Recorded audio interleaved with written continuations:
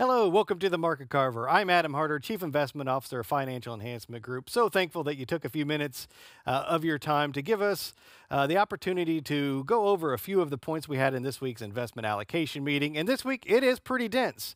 We've got a lot of topics we're going to uncover, but we'll try to go through as seamlessly as we can. You can see a large list there. Don't let it be intimidating because we're going to unpack that and what it might mean to you. But first, we're going to start with investment factors. And mostly it's just to reorient you to the term. You hear the term sectors probably a whole lot, but behind the scenes, factors are at times equally as important or sometimes more than sectors. So what are factors? Back in the 1960s, I know this is a little bit academic, but two researchers, Fama and French, underwent a study to try and find factors in the stock market that seem to work over time. And they divide them into several of these buckets. It's been a little bit expanded since the 60s. But what's interesting is that periodically they will update the study. They did so in the 90s. They did so in the last decade. And they find that there are 5 factors that tend to hold over time. So we keep in our back pocket those factors and apply them in a series of ways. So on the bottom here, you see some of those big ones from that Fama and French study: values, size, momentum, volatility, quality, and dividend yield. Those are the factors. They don't all work at the same time, but over a longer period of time, they have been found to outperform. One of the strategies that we use, it's not in all portfolios because it's not applicable or not appropriate for all strategies, but it is put together by Invesco, one of the bigger exchange-traded fund operations. But they invest in the factors, but their spin on it is that the factors do different at different parts of the economic cycle and different parts of a market cycle. So they put those two things together. And you can see those market and macro factors on the top: growth, inflation, financial conditions. They put those together and rotate, as you can see here, between those different factors, between low volatility, size, value, momentum, and quality. So over time, those are the factors that rise to the top, but they found a little bit incremental return when they can rotate based on the economic cycle. So behind the scenes, factors equally important. So value is one of those that has been one of the main focuses of this year. You've heard us use that term a lot. Value has been absolutely beat to death in the prior decade, abnormally.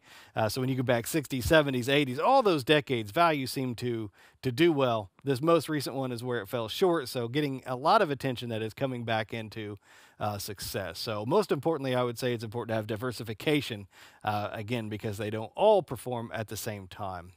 Cash on the sidelines. This is a topic that is talked way more in the financial media than we give it credence to. Cash has so many different purposes. I think it can be misleading at times, but this is important because corporate cash has continued to rise, and that's because a lot of the big companies have done well over the past year. The important implication here for me may speak to inflation is that they have continued to accumulate this cash. So we knew that it grew substantially over the last year. Think Apple and Amazon that did particularly well. Those big companies at the top amassing trillions of dollars collectively, but they have failed to deploy that. And so that has implications that it is not circulating back throughout the economy. So in my mind, that is one of the things that has anchored our inflation expectations argument. Of course, there's things on the other side of the equation, but balancing that out ultimately is if cash is being created, if there's being a lot of money printed, doesn't mean a whole lot if it's not circulating a lot through the economy. And this is one place where it is getting trapped. Doesn't mean that it'll stay there, but to re-engineer the cycle, to get things restarted, it would be real nice to see companies actually invest back into plant, property, and equipment, or at least in even a more sizable way, return that to shareholders. But it's not just public corporations. Private equity funds have also been able to amass a lot of cash. This has become real popular with pension funds and high net worth individuals who have accumulated a lot of cash. They are sending money to private equity firms who use their arsenal to go and buy companies that are in the private sector, or at times a big public company and take it private could also be one of the ways that this is redeployed. But there is a lot of dry powder, and this could have implications on smaller and mid-sized companies, which have really struggled in these past couple of quarters.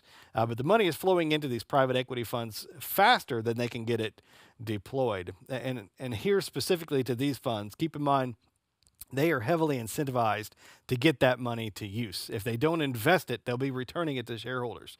If they do get it invested, they earn fees and perhaps profits off of that investment. So a strong incentive for that money or this dry powder to get to work. So one thing we have on the radar for smaller companies.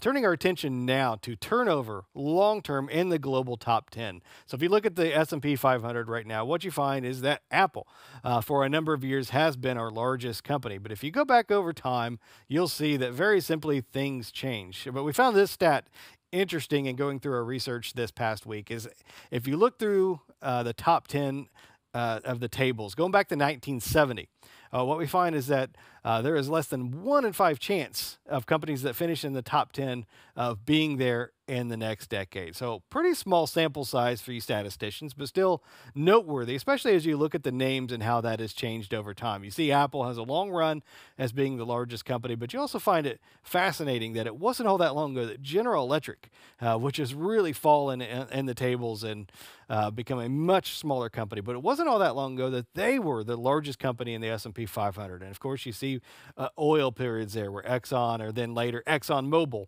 the largest company that then falls. So we go through periods of change, and the importance here is that we see companies that are dominating at the top, Apple, Amazon, but we have to keep in mind that things do change, technologies change, and these tables will change for companies at the top. And we're always on the lookout for those companies that will wind up there in the future that aren't just there today. Turning our attention to technical charts. So we got a mixed bag here. As always, we give you an S&P 500, and it continues a very consistent uptrend. So that is the top panel, the S&P 500. Every time it comes down to its trend line, that is the blue, relatively straight line. Every time the S&P 500 pulls back to it, it is finding enough buyers to rally higher. However, we still see a mixed bag underneath there. We also want to look at the stocks in the S&P 500 and measure the percentage of those that are making new highs, as the S&P 500 is, as well as the percentage of those that are making new lows. Pay in close attention to those stocks that are making new lows. So even though the S&P 500 is working higher, there is an ever higher percentage of those that are making new lows. So something to keep our eye on, that there is still a large number of companies, something we've been saying for several weeks. Low participation and an increasing number of stocks that are not in the winning table. The good news of this is that there is a slightly rising trend of those making new highs as well. So increasingly, it's a stock picker's market full of winners and losers, and one that actually we're welcome to be investing in. Credit spreads.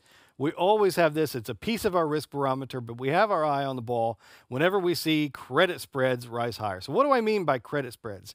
Well, everything starts with the United States Treasury. To any investor, the U.S. Treasury is going to be the most riskless bond that you can purchase. Anything you'd purchase outside of that, whether it's a corporation or an institution or an agency bond, anything you'd go outside of the U.S. Treasury, you're taking more credit risk. There's an increased likelihood that that institution won't be able to fully repay you. So therefore, you should be earning a higher rate of interest. The difference between those two are credit spreads. When investors aren't concerned, that's really tight. You don't demand a whole lot of extra interest for lending to less creditworthy institutions. When we see that begin to rise, that's when we say credit spreads are widening. That is when we begin to get concerned. We are nowhere near that yet. However, for the first time in several months, we're beginning to see that trend turn the other way. We are seeing at the leading edges a little bit of extra widening, we call it, in credit spreads. So something, if it were to continue, filters through our risk barometer, filters through the way in which we manage money. And these are the sorts of things that get our eye early on in a financial cycle. So very well could be just normal noise in the market as it ebbs and flows, just not a trend we want to see continue. Lastly, we're going to talk about margins. So we're now on the backside. Most of the S&P 500 has reported their earnings. That happens on a quarterly basis. The chart here is plotting the number of times the words have been mentioned in their earnings reports about cost inflation. And we see that rising. We also see an incredible surge in the words for labor shortage. Those two things go hand in hand if you think about it. But both of those are problematic for corporate profit margins. If you see increased cost inflation, you see increased labor costs, both of those are costs to a corporate balance sheet or a corporate income statement and filter through in a negative way to profit margins. On the other hand, S&P 500 analysts continue to forecast an increase in earnings expectations, and that's a good thing. However, when you plot that against times in which cost pressures have been mentioned, you also see a historic high in the number of times those have been mentioned. So those two things don't go hand in hand.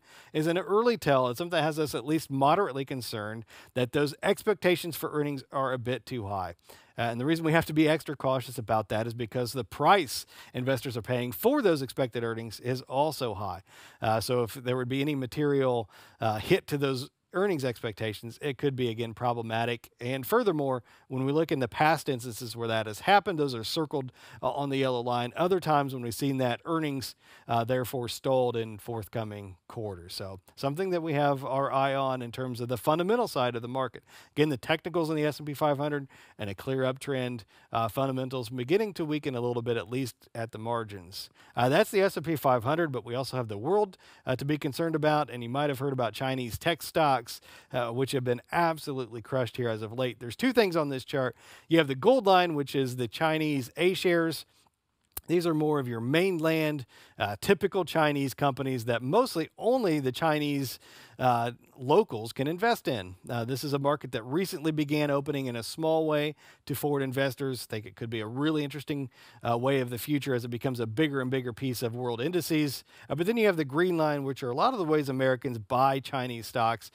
This is the NASDAQ Golden Dragon ADRs. So they're Chinese stocks that trade here in the United States, and they are continuing to make new lows. The mainland Chinese stocks are trying to find somewhat of a bottom, that gold line, but the ADR market is continuing to find a bottom. This begs the question, when do they become a buy opportunity?